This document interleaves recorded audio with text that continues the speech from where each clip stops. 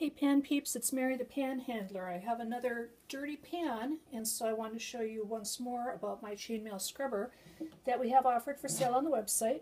Today I cooked some beef Mediterranean skewers, and it was awfully fatty. You can see some of the fat just has collected in the bottom of the skillet. The skillet is still warm, but it's not so hot that I can't touch it, obviously, as I'm touching it.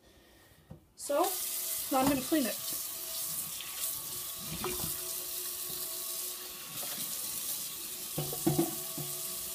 Take my chainmail scrubber.